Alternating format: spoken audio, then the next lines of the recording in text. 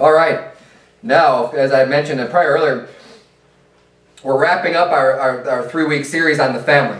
Of course, we already discussed, the wife's role in the family, the husband's role in the family, and now we're gonna be going into the children's role.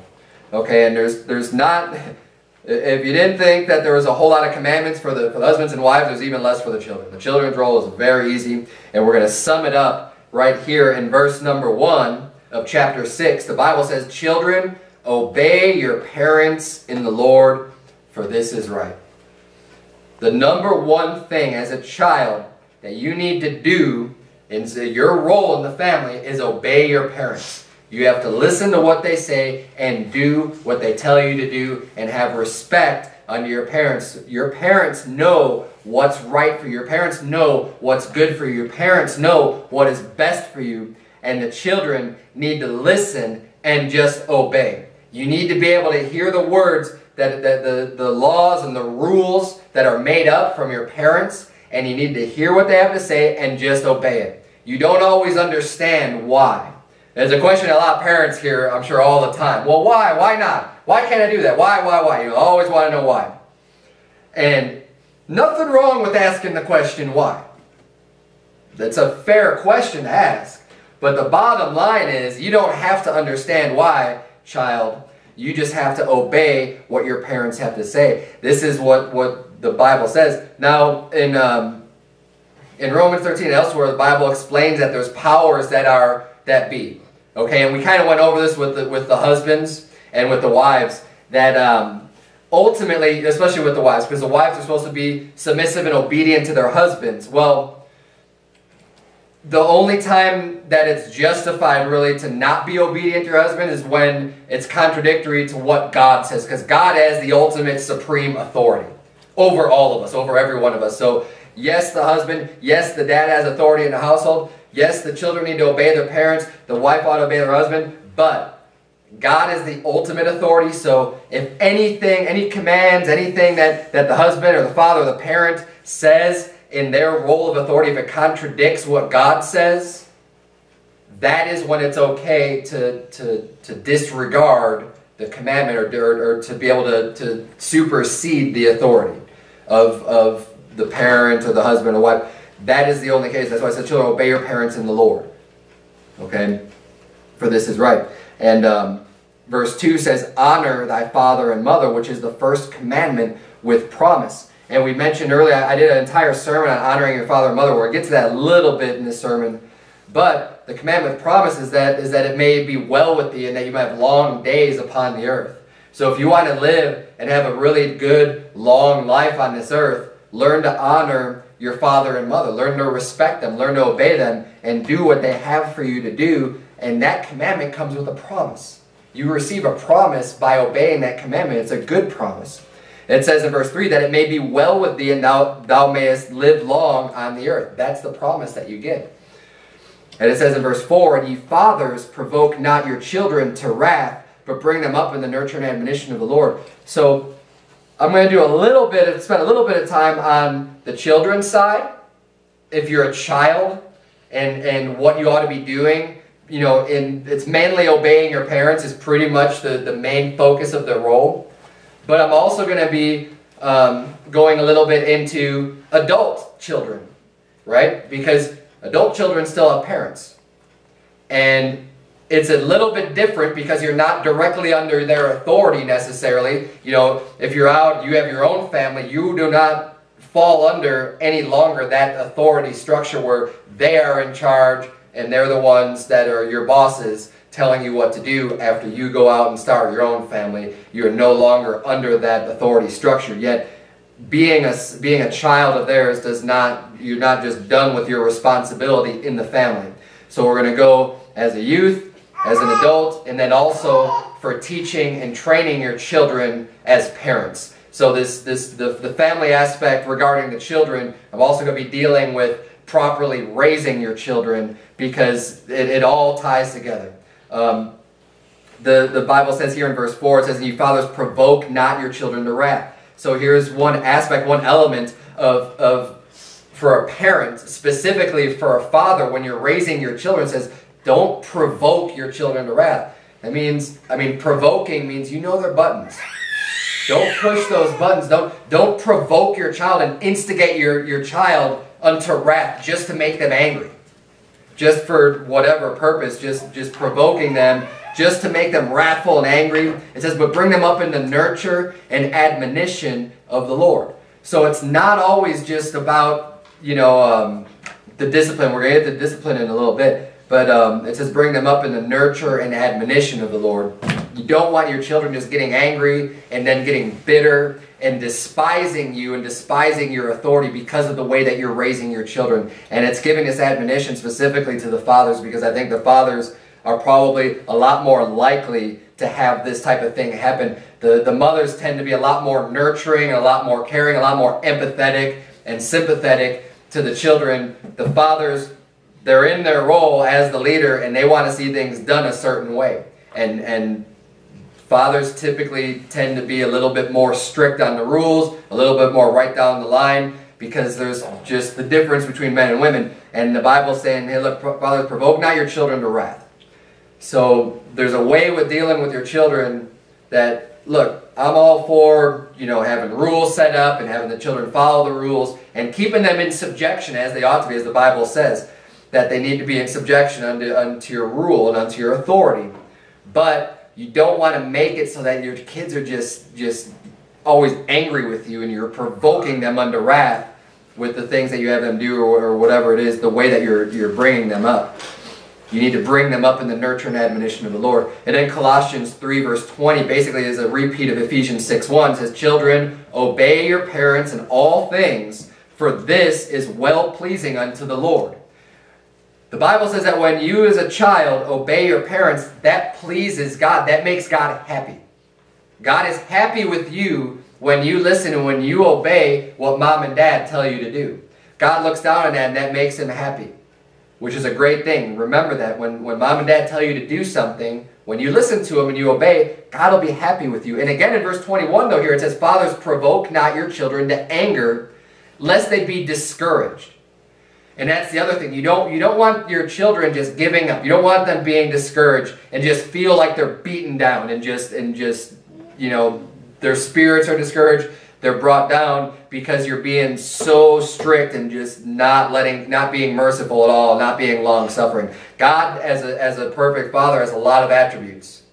Now, God is a God of justice. God is a God that says, hey, look, you reap what you sow. You've done this wrong, yeah, you're going to pay for it. God is definitely a God of that, but God is also a God of mercy and of long-suffering and patience and kindness. And we need to remember that as fathers so that we're not just provoking our children unto anger and unto wrath. Now, sometimes your children might get angry and sometimes they might have that kind of a problem. Now, it doesn't mean never let your children get angry. But you're not supposed to be provoking and instigating them, purposely trying to get them angry just to get them angry. Because that's just going to discourage them. And, we need to bring them up in the nurture and admonition of the Lord. We'll get in a little bit more into the parenting a little bit. Go, if you would, please, to Proverbs. We're going to spend quite a bit of time in Proverbs. Proverbs chapter 1. This is still now, I'm still kind of focusing mainly on being a youth, being a child, growing up, and what the child's role is in the family, and the things that you ought to be doing as a child, and the things that will help children. And this applies for all ages where you're still living at home with your parents are your authority over you. I don't care if you're 2, if you're 3, if you're 4, if you're 14, 15, 16, I don't care if you're 20, you're living at home and you're under your parents' rule. You need to be listening to this. You need to hear the instruction. Look at Proverbs 1, verse number 8. The Bible says, my son, hear the instruction of thy father, and forsake not the law of thy mother. For they shall be an ornament of grace unto thy head, and chains about thy neck, my son. If sinners entice thee, consent thou not. So the first part of in verse 8 is saying, hear the instruction, or your father has instruction for you. Your father is going to tell you good things and things that the way that you ought to go. You need to hear that and receive the instruction that your father has. And it says, forsake not the law of your mother.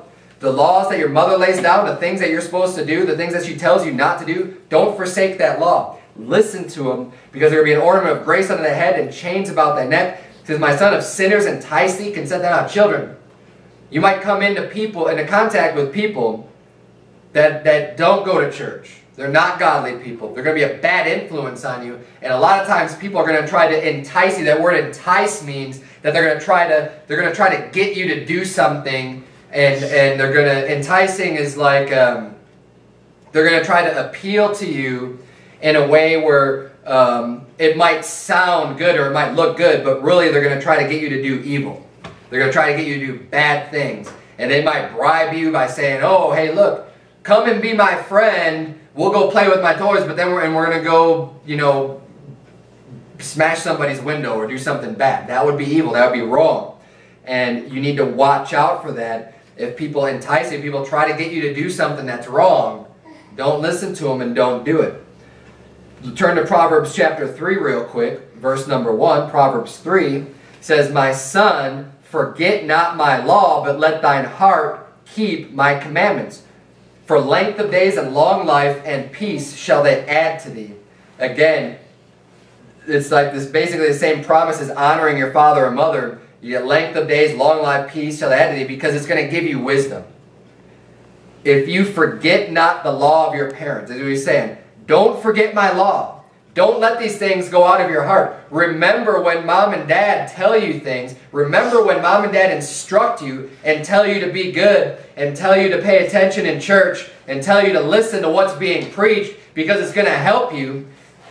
It's going to help you for the rest of your life. Don't be forgetful. Listen to these things, hear them, and receive them. It says, let thine heart keep my commandments. Keep them in your heart. Don't let them depart from you. Verse number 11 of chapter 3 says, my son, despise not the chastening of the Lord, neither be weary of his correction. Now here we see the Bible saying, look, if you're a child, and then again, this obviously applies to not just children. You know, don't despise the chastening of the Lord. The Lord's going to rebuke and chasten every son whom he receiveth. So if you're born again today, if you're spiritually born into God's family, you're a child of God, and God is going to treat you as a child the same way that I treat my children. They get disciplined, they get spankings, they get corrections when they break the laws and break the rules. It's the same way with God. Now, children, when you get punished, when you get disciplined, when you get a spanking, don't despise that. Despise means don't hate that. That shouldn't make you angry. And don't be weary of it. Don't let it bother you so much, because the Bible says, for whom the Lord loveth, he correcteth, even as a father the son in whom he delighteth. The reason why you receive correction is because your parents love you. And they're trying to teach you what's right. And sometimes you need to get that stinging on your rear end by getting a spanking to help teach you not to do that anymore, because you may not realize it at this time in your life. You might not understand it, but it's for your own good. It's something that's going to help you down the road in the future when you start growing up and you start making more decisions on your own. This correction that you receive when you're young is going to help you. Now, if you're a son of God, you receive chastening of the Lord. Again, apply that to yourself. Don't despise the chastening of the Lord. When bad things come upon you, especially because you do something that's wrong, especially because you're sinning, especially because you are in the wrong, you know you're sinning, and God's punishment comes upon you, hey, you should actually be thankful for that. Don't treat it as like a bad thing. Don't let it get you down. Don't let it get you depressed. Be glad that God loves you enough to correct you and to teach you right from wrong. And that He's trying to show you, He's trying to get your attention. It says, a father, even as a father, the son in whom he delighteth. When a father delights in his son, he's going to correct him. Because he loves him. He loves him that much that he's willing to correct him. And it's similar to what I was saying in my sermon this morning, that when the pastor is trying to teach you about sins and trying to help you out and trying to correct you on some things, maybe there are problems in your life. Hey, look, don't despise that. Don't despise that preaching. Don't despise the chastening of the Lord, because it's all there for your benefit. It's there to try to help you. Turn to chapter 5, if you would, of Proverbs. Chapter 5 and verse number 1. Again, it says, my son, attend unto my wisdom, and bow thine ear to my understanding. Now, as children get older, they have this tendency to think that they know everything. And the reason why I know this is because I was a child and I knew everything. And everybody in those teenage years, right around that time, you think you know everything. You think you're so smart because you've grown past this stage where you're no longer a little child. And you think, and in your zeal to want to become an adult and just, you want to be just like all the other adults, and you just think that you know everything, and you're so smart and you know everything. You don't. You don't know everything. And teenagers are the worst at this, but it can go on and on, even in your 20s. Hey, look, you still don't know everything. There is a lot of wisdom that is gained through time, through experience, through a lot of study, through a lot of learning. You need to respect the people that are older, especially your parents. Your parents, even today, I'm 36 years old. My parents have a lot of wisdom that they can still impart unto me because they've been around on this earth for a lot longer than I have. Okay? They've experienced a lot more. Now, it doesn't mean that they're smarter than me in every aspect, but there are still things that I can gain knowledge from them. Anyone that's been around for a long time, or talk to some old timers for a little while. Get to know them. Talk to people who have been on this earth for a long time. Not all of them are wise, but many of them are. And many of them have learned some things just from being alive on this earth for so long and just picking up things as you go. And it's important for a child. It says, bow thine ear to my understanding. Bow means you have to lower a little bit. And I think why that wording is put in there, bowing your ear, means you have to humble yourself a little bit. You have to understand that you don't know everything. You don't know what's best for you. Your parents know a lot more than you do. Whether you think so or not, it's really important to understand that you can bow your ear to their understanding and attend unto your parents' wisdom. Your parents have been around for a lot longer than you. Especially if you're a younger child, if you're under the age of 20 especially. Look, your parents have been around and have learned a lot of extremely important lessons. They've already gone through what you're going through. They've already experienced that part of their life and have learned the outcome of the decisions that are made, that you can make early on in your life. And you need to listen to them and listen closely and respect that wisdom. If you want to be a godly child, don't let this go in one ear and out the other. Don't forget it. Listen closely. Pay respect to the knowledge that your parents have. You may think that they're dumb and they don't know anything, but you're wrong. You're wrong. They know a lot more than you do. Proverbs 10, look at verse number 5. The Bible says, he that gathereth in summer is a wise son, but he that sleepeth in harvest is a son that causeth shame. And again, this might be talking about people who are a little bit older than the 3- and 4-year-olds, right? But it's saying, look, basically, don't be lazy. I know you're a child. You don't necessarily have all the responsibilities of an adult. You don't have to go out to work and do all this stuff. But you don't want to turn into a lazy person. You don't want to be a son that says that sleeps in the harvest, right? The harvest time is typically a time, or it is not typically, it is a time when the crops are ready to be reaped, when everything's there, and it's a time of hard work. Okay? All throughout history, up until very modern history, agriculture has been way different. It's been distributed more, or a lot more common people did a lot more farming and a lot more raising their own crops and stuff. And it was basically the responsibility of the families to go out and do this. So it would be a farming family. Hey, everybody pitches in. All the children work. Everybody helps out and goes and does the work. And it says that he that gathereth in the summer is a wise son. And you go out, hey, it's summertime. It may be hot. You have to get up early. You have to work late. You're using all the hours of the day. You're putting in some hard work. It says you're wise when you gather in the summer. It says, but he that sleepeth in harvest is a son that causes shame. Isn't it cause shame to your parents? When you're lazy, you're just sleeping around, you're lounging around, you're not doing anything, and just being lazy. Hey, that's going to cause shame. You need to be a hard worker. You need to learn when you're young to be a hard worker. And that's going to help you just excel and grow in your life. Don't be lazy. You do not want to have to fight the sin of laziness in your life. You want to start off being a hard worker. You'll get a lot more done in your life if you just learn how to get up and do a lot of work and do a lot of hard work. Now here's going to be the hard part for children as they get older. One of the hard parts is that when are your parents no longer your authority? See, we live in a day today where people think, or kids think, I turn 18, my parents can't tell me what to do. They're basically, they have no more authority over there. I'm 18 years old, you know, it's just this magic event happens where one day, the day before your birthday, you're 17 years old, you're under your parents' rules, you're under your parents' authority. And then they just think that, boom, you get your 18th birthday and now it's just like, the shackles are loose, you have no authority over me, Mom and Dad, and that's just completely made up.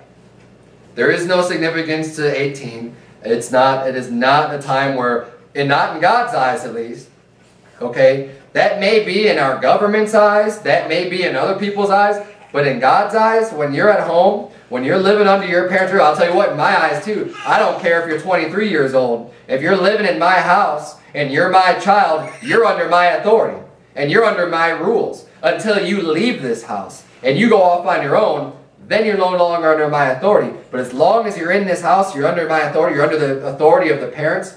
And look, if there's any children listening to this that are getting up there, you have to understand that you are under the authority of your parents as long as you're in their house. And the Bible says in Genesis 2:24, therefore shall a man leave his father and his mother, and shall cleave unto his wife, and they shall be one flesh. Not only are you under their authority, I believe that you ought to stay under their authority. That you shouldn't just go and move out. You shouldn't just go and get an apartment by yourself. I believe if you're a child, hey look, stay under your mother and father's authority until you go out and find a wife. Until you go out and get married.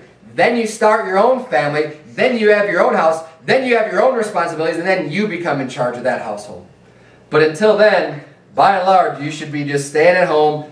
Stick with Mom and Dad. You know, be under their authority. And then go out and start your own family. That would be an ideal situation in the Bible, you know, according to the Bible here. Now, as an adult, 1 Timothy chapter 5 says, stay in Proverbs. We're going to come right back to Proverbs. 1 Timothy 5:3 says, honor widows that are widows indeed. But if any widow have children or nephews, let them learn first to show piety at home and to requite their parents. For that is good and acceptable before God. So, of course, this is talking about the church taking care of widows. But it's saying, look, if you have a widow and they have children, hey, their children are supposed to be taking care of them. And children, this is your job, right? You have parents that are older, especially in my age group, right? And a little bit older. We have parents. They're getting a little bit older. They're getting up there in years. They may, you know, you might have one of your parents pass away that leaves, you know, maybe your mother is left as a widow. Hey, take care of her.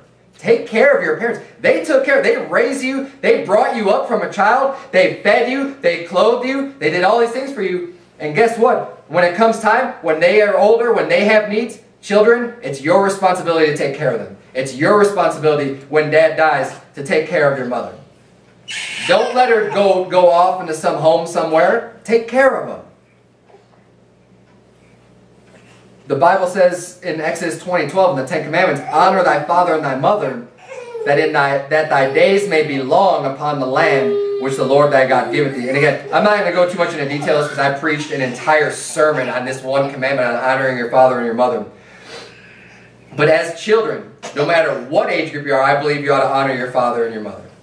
I believe that's something that we ought to do. You ought to be able to show respect in them. And not only that, you know, I kind of went into that sermon, honoring also has to do with, you know, taking care of them financially. You know, when they come into hard times, when something happens to them, you know, you ought to be there and capable, if you're capable, able to take care of them, you know, and band together. They're your family, right? They're your parents. You came from them. You ought to be able to honor them and to respect them and to always treat them with respect. Even if they're completely wrong on some things, hey look, it's a picture. A lot of this is a picture of between God being your father and you being a child, a son of God.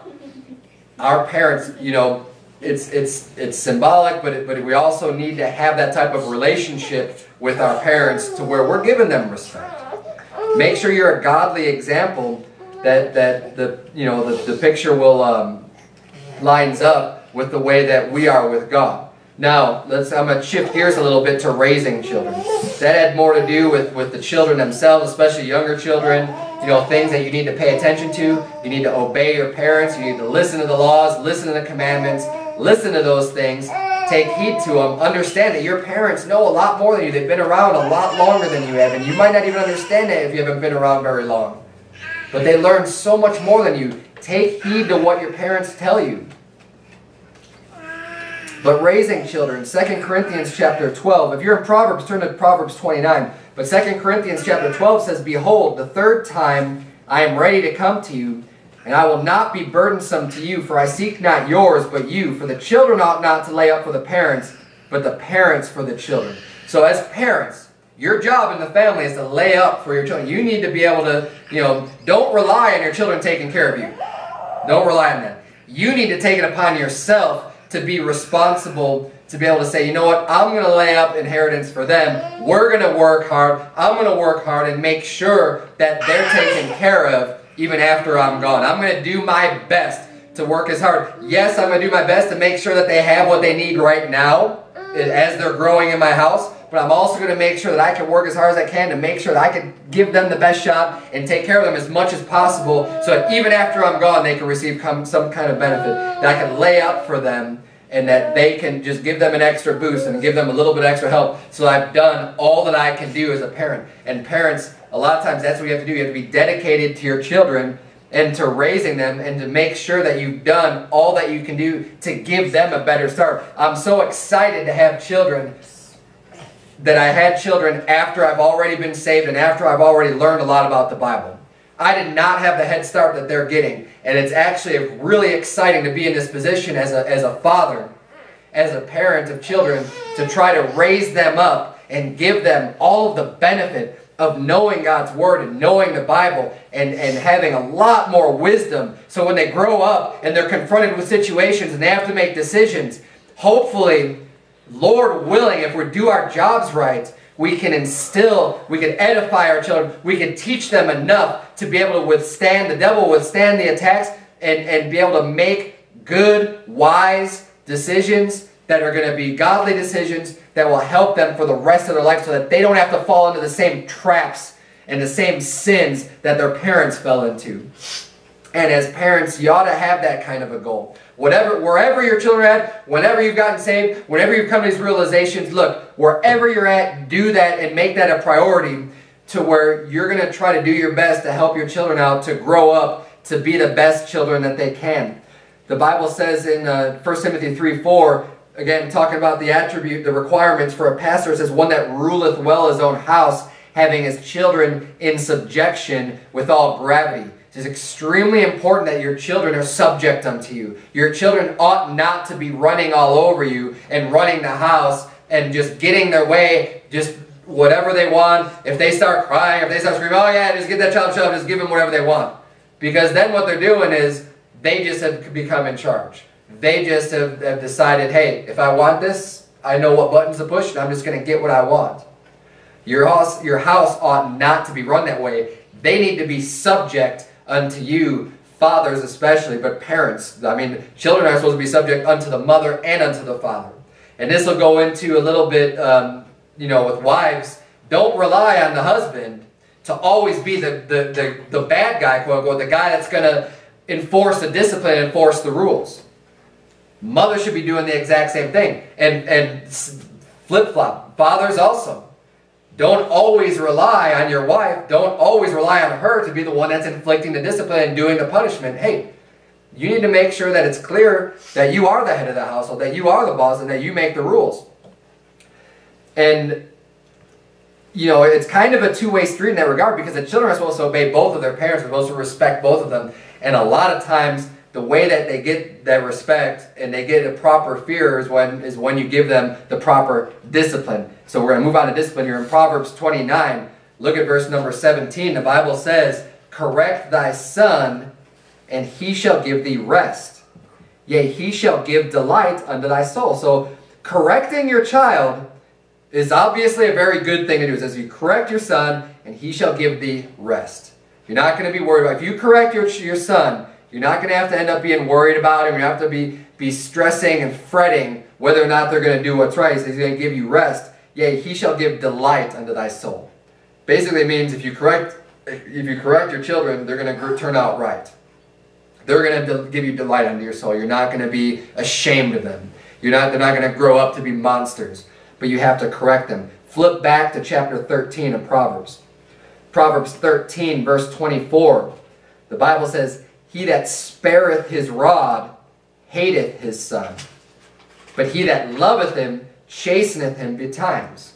Now, parents, this is a very strong wording in the Bible. The Bible says, if you spare your rod, if you hold back, if you withhold that correction that you know that they ought to get, you withhold the rod because you're lazy, or because I just don't feel like doing it, or whatever the reason may be, or because, well, they started crying and now I don't want to give them the right discipline that they need.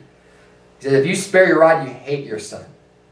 That's what the Bible, those are strong words. Keep that in mind. You spare your rod when you know that they need discipline, you just don't do it for whatever reason. It doesn't even matter what the reason is, regardless. When you know they need it. Now, I'm not saying if they don't need it, you spare your rod. Look, if they don't need it, they don't need it. But when you spare the rod, and you know that they need it, for whatever the reason is, it says you hate your son. It says, but he that loveth him chasteneth him betimes. And betimes means early. Children need to be chastened. They need to be disciplined early. They need to start young. You don't want them to start getting too old before you start disciplining them. You need to get them on the right path. You know, when you start going down a wrong path, the farther you go, the farther away you are from the right way. It's going to take a lot more work to get them back on the right path.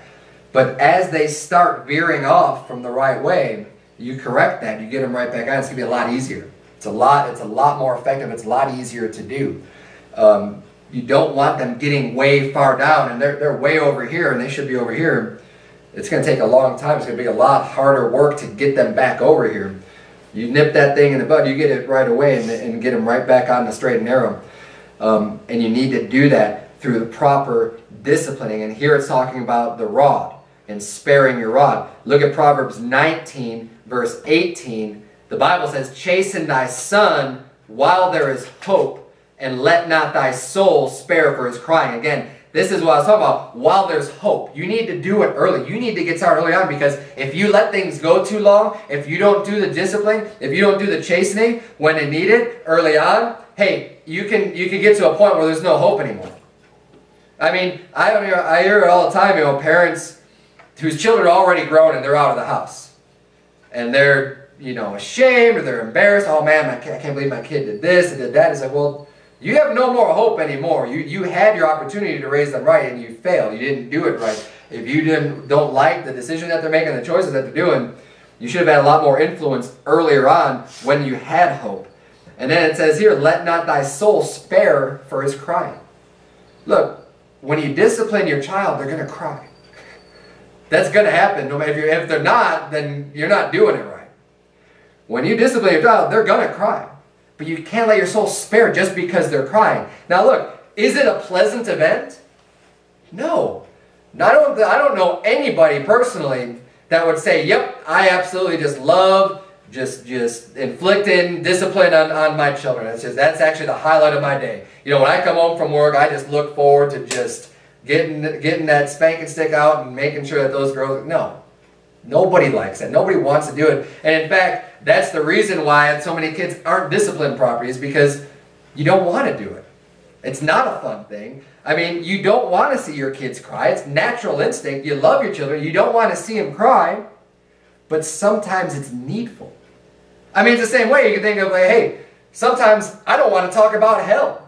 I don't want to think about it. I don't want to think about the fact that there are people literally being tortured and tormented to something you can't even imagine, just burning and engulfed in flames. It's not fun to think about. I don't like it. I don't like to think about maybe some of my relatives going to that place. It's not comforting. It kind of makes a sick feeling in my stomach. It's not pleasant. But it's needful to talk about those things. It's needful to bring it up. It's needful for people to know about them. The same way that it's needful for your children to receive the correction, even though they're crying, even though it's not pleasant for the moment. The Bible says in Proverbs 22:15, foolishness is bound in the heart of a child, but the rod of correction shall drive it far from him.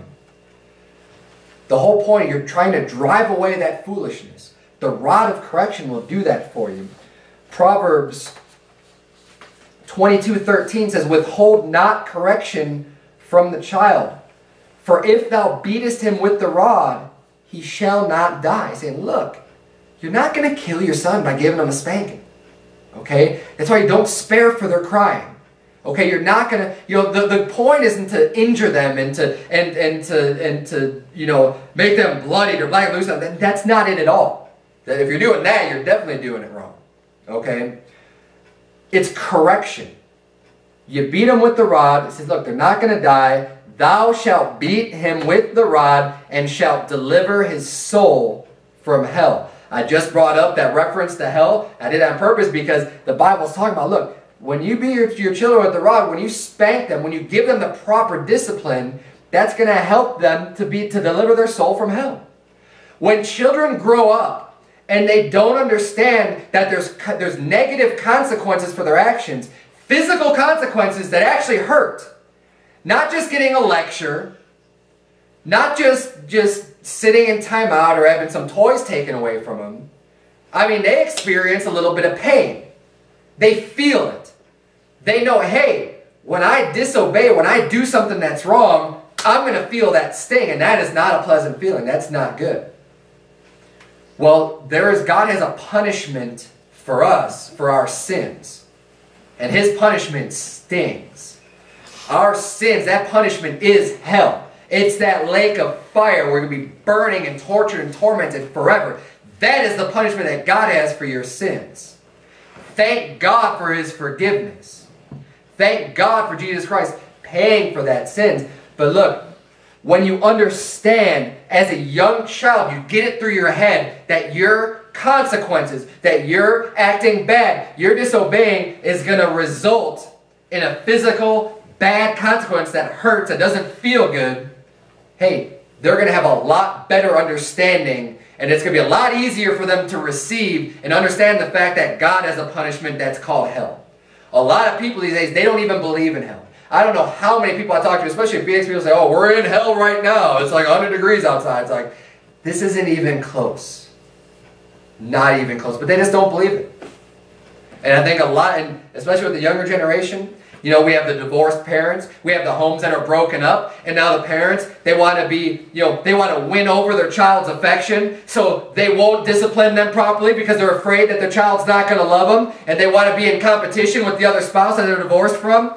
And they're going to be, fighting to buy more gifts and more presents just so that their child will love them more. And they're ruining and destroying their children's lives. Nothing good comes out of the divorces. Nothing. It's a destroying and tearing down of the family. The children need to understand, and especially in this day, there's so many children being raised by single parents. And so many of them are not doing the proper discipline. Part of it is because if you're a single parent, you don't even get to spend that much time with your child because you have to go off and work and support yourself and your child while they're just going off to school or whatever. You don't get that much time around them to give them the proper discipline. In order to give them discipline, hey, you need to be there when they're doing something wrong. You need to be able to see it. You need to be able to correct that. They're not going to get that type of discipline at school. They're not going to get that type of discipline at daycare. That has to come from the parents. And I wouldn't want anyone at daycare spanking my children for me. I don't know them. They don't know my children. They don't love them the way I love them. I don't know what they're going to do. They might be masochistic. They might be doing some things. They might injure them. It's not their child. Or they might not do it properly. I don't know. I'm not going to trust them. I'm not going to trust anybody else raising or rearing or disciplining my children than myself and my wife. It's our responsibility as parents to do that. Proverbs 29:15 says, the rod and reproof give wisdom, but a child left to himself bringeth his mother to shame. Again, a child left to himself. It's a mother's job to watch and pay attention and know what their child is doing. Give them the proper discipline. Give them the rod. Give them the reproof. Explain it to them. Don't just give them the spanking. Give them the reproof. Tell them that what they're doing is wrong. And that gives them wisdom. They're going to learn from that. Now, that may be the hard way of learning, but they're going to learn from it. And that's why the parents who have been, why it's so important for the children to listen to their parents. The parents have been around for a long time. And some of us had to learn things the hard way. And it's taken a lot of time to learn it, but we've still learned it. It's still something that we know, and it's something that we're going to be able to pass on to you, but you need to listen. You need to hear it, child. You need to listen to your parents and learn from their successes, learn from their failures, learn as much as you can from what they've done. Your parents know a lot more what's better for you than you do, the same way that God knows way more what's best for us than we do. Turn, if you would, to Hebrews chapter number 12. Hebrews chapter number 12, because as we went over earlier, we get chastened also as God's children. As a child of God, He's going to discipline us. And we need to understand that as well. The same way that a loving father is going to discipline his children and try to teach them right from wrong, deliver their soul from hell by not sparing the rod, God's going to do the same thing for us. Okay? It's not just for our young little ones. We're a young little one in God's eyes, and we're going to receive the same type of chastening. The Bible says in Hebrews 12 verse 6, it says, "For whom the Lord loveth, He chasteneth." Again, proving that, the loving parent is the one that's going to discipline their children. They're the ones that love them. It says, "And scourgeth." Scourgeth means whip. Okay? "Scourgeth every son whom he receiveth." You can say, well, that doesn't sound very pleasant, right? That doesn't sound very good to be a child of God then, if he's gonna chasteneth and scourgeth every son whom he receiveth. But it is. It's loving. It says He loveth them. But it's talking about you getting whipped. That's not pleasant. It's not good. It's not fun for the temporary, for the moment, for the time being, but it's good for the long run. Verse 7 says, "If ye endure chastening, God dealeth with you as with sons. For what son is he whom the Father chasteneth not?" If you don't chasten your children, what type of a father are you? That's what the Bible's saying. Verse number 8. "But if ye be without chastisement," that means if you're not getting any discipline from God, "whereof all are partakers, then are ye bastards and not sons." The Bible's making it really clear here. Look, if you're a child of God, if you're a son of God, He is going to discipline you. It's going to happen because you're not perfect. And He loves you, and He's going to correct you and try to show you what's right. He will correct you. He will bring the discipline. And say, if you never get any discipline from God in your entire life, you better watch out and think, am I a bastard and not even a son? Because the Bible says that God loves me, and if He loves me, He's going to correct me. And if I got zero correction from God, I would be checking my own salvation. Am I even a son of God? Am I a child of God? The Bible says in verse 9, "Furthermore, we have had fathers of our flesh which corrected us, and we gave them reverence. Shall we not much rather be in subjection unto the Father of spirits and live?" Say, look, you obeyed your parents. They corrected you. They spanked you. They disciplined you. And you gave them reverence. You respected them. Basically, how much more should we be in subjection unto God? Because we know that He's going to scourge us. If He hasn't already, if He hasn't chastened you, it's coming. He's going to do it. It says in verse 10, "For they verily for a few days chastened us after their own pleasure, but He for our profit, that we might be partakers of His holiness." We receive correction from God. We receive this chastening for our own benefit, for our profit, that we might be partakers of His holiness. Holiness means being separated. So He can separate us from our sin and to help us not to sin anymore. That's why, so we can be partakers of His holiness. It says in verse 11, "Now no chastening for the present seemeth to be joyous, but grievous." Of course, it's never fun going through the disciplining. It says, "Nevertheless, afterward it yieldeth the peaceable fruit of righteousness unto them which are exercised thereby." See, inflicting a punishment and chastisement on your children, it's going to require a little bit of faith. You have to understand that first, it's grievous. First, it's not going to be pleasant. You have to do it, though, because later it's going to yield the peaceable fruit. Later, you're going to see, wow, I'm really glad that I disciplined my children early and stuck with it and didn't get lazy, and I made sure that they received the proper correction that they needed, because it's going to be really important later on. You're going to see, I mean, you already can see today these kids that are monsters, that grow up with no discipline, that throw themselves down in the grocery store, and they're throwing a screaming, raging fit, and they might even be up to like 10 years old or whatever, and they just have no regard, no respect for anyone around them, no respect for their parents, and the parents are saying, come on, Johnny, let's go, come on, you know, like, all right, I'll buy that for you, come on, just stop crying, let's go, you're making a scene, let's go. No proper discipline, no correction. They're just going to grow up. They're going to have the same spoiled brat attitude. They're going to think that the world owes them something because they've been receiving all this stuff from their parents, getting no type of discipline, nothing to let them know that their behavior is wrong, and that's not the way that you're supposed to be acting. That's not the way you behave. They turn into monsters. And if you get to a point where there's no hope for that person, where they're just, I mean, they've been ruined. They haven't received the discipline that they need. Now, raising children, though, we spent quite a bit of time on the disciplining portion of it, which is very important. But raising children, raising godly children is a lot more than just the discipline part. It's a lot more than just inflicting a spanking. You can spank your kids appropriately and still not have them turn out right. Because raising your children is more than just a discipline. Turn, if you would, to Deuteronomy chapter number 6. Proverbs 22:6 says, train up a child in the way he should go, and when he is old, he will not depart from it. Train up. Train up is not, it's not saying anything about disciplining or chastening them there. It's training them. You're teaching them. You're training them. Training up a child requires a lot of work. It requires a lot of effort. It requires a lot of teaching. They need to be read the Bible. They need to understand the truth. It's more than just correcting them when they do wrong. It's teaching them. It's talking with them. It's spending time with them and helping them to understand and giving them the best start that they can, because you're imparting wisdom unto them. You're teaching them. You're training them. I mean, training a lot of times is going to be repetitive. You're going to be going over the same stuff over and over and over again. And it might be boring to you because you already know this stuff. But it's important for your children. Just keep doing it. Stay steadfast. Train.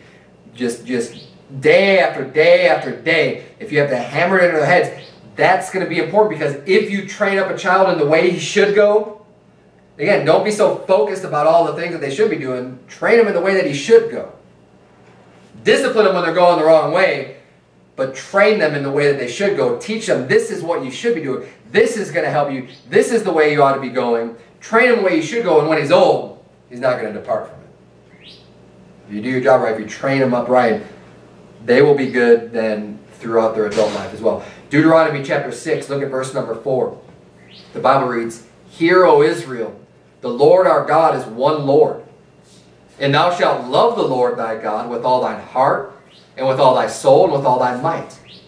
And these words which I command thee this day shall be in thine heart, and thou shalt teach them diligently unto thy children, and shalt talk of them when thou sittest in thine house, and when thou walkest by the way, and when thou liest down, and when thou risest up, and thou shalt bind them for a sign upon thine hand, and they shall be as frontlets between thine eyes, and thou shalt write them upon the posts of thy house and on thy gates. This is how important the Word of God is. The words that He's commanded unto us.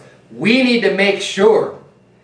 Look, this is like every aspect of your day, you're thinking about that. Teach them diligently unto your children. Not just every once in a while. Not just when it's convenient. Not just, oh, when I have time, yeah, I'll crack open the Bible and maybe we'll go through a verse or two. Diligently. Diligently means you're doing it regularly. You're putting forth a lot of effort. You're making sure that this is going to be done because this is important. With my children, I don't care nearly as much about the other things that they learn. We need to make sure it's a priority. They're going to learn the Bible. They're going to learn God's Word first. It's a priority. Now, I want them to learn all the stuff. I don't want my children being uneducated. They're going to learn as much as is possible. But we're going to be diligent about it. And we're going to make sure that they are learning what they need to learn. And these words, it says, teach them diligently on their children. Talk of them when thou sittest in thine house. So when you're at home, do you talk about the Bible? How about when thou walkest by the way? How about when you're out on the road? How about when you're out driving somewhere? Do you talk about the Bible? How about when thou liest down, when you're ready to go to bed? Do you talk about the Bible? How about when thou risest up? Are you talking about God's commandments? Are you talking about what the things that are of God, the things that are in the Bible? Are you talking about this stuff?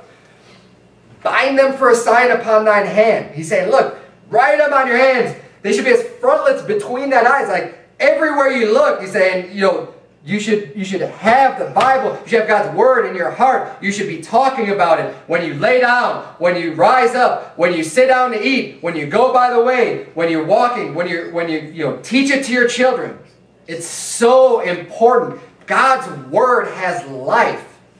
God's Word is, Jesus Christ said, he wasn't to say, he said, man shall not live by bread alone, but by every word that proceedeth out of the mouth of God. God's Word is so critical for our lives, to be successful in our life and to raise successful children. Now I'm going to close with this. Finally, children are a blessing. Turn to Psalm 127. The last place we're going to turn. Psalm 127. There's so many things that are backwards. People look at children. They look at children oftentimes as a burden.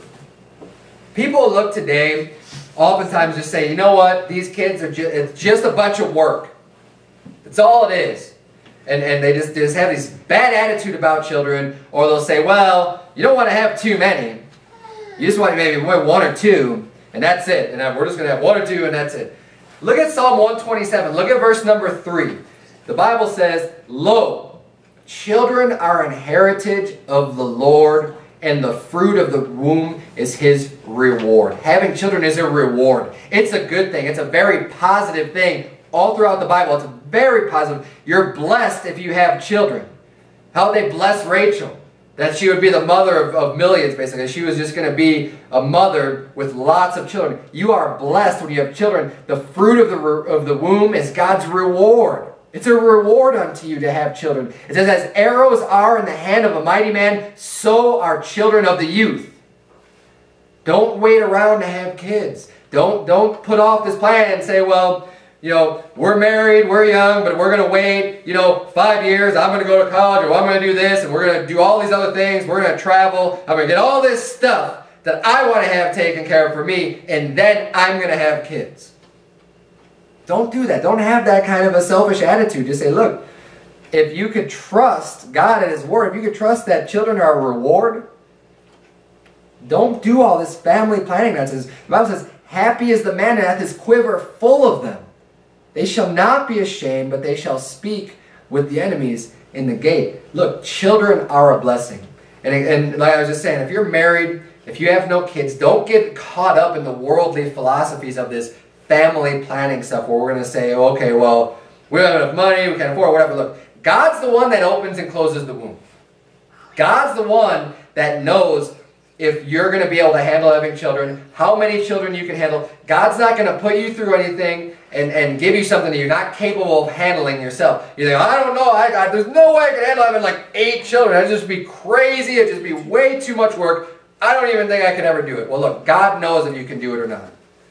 And I'll tell you this much, if you can't do it, if this is something that's unable for you to do, God will not let you go through it. And God is the one that opens the womb. God's the one that closes the womb. I'm not going to prove it tonight. It's outside of the scope of the sermon. But you can prove that very easily all throughout the Bible. People praying to God, and God answering the prayer and opening up the womb. And God also, as a punishment or whatever, closing up the womb of some people. God does that. God has control over that. And don't forget the story of Onan. Onan was the one, is the only example of birth control in the entire Bible was a man named Onan. Only event, the only time it's ever recorded where there's somebody practicing birth control and God killed him for it. God struck him dead. Now you might argue about why God killed him, but look, that is the one example we have of birth control in the Bible. That's it. The world's going to tell you all their reasoning and all their philosophy and all the reasons why you shouldn't have kids. The Bible tells you that having children is a blessing. Having children is a good thing. Hey, happy is the man that hath his quiver full of them. It's a good thing. God knows what's... Look, the fruit of the womb is his reward. And then the family planning is one thing, but then you got people just killing their children and aborting them, and they use these terms, abortion, as if it's just desensitizing the fact that you're murdering the child that's in your womb. And this is the sick, twisted society that we live in. It's been going on all throughout history. The Bible talks about people who passed their children through the fire, that killed their children. Okay? It's completely backwards. God gives you a reward, the fruit of the womb. Here's a child. And you're going to go and just destroy that. It's disgusting. It's sick. Keep that in mind too, parents. Your children are a blessing for you. They're a reward.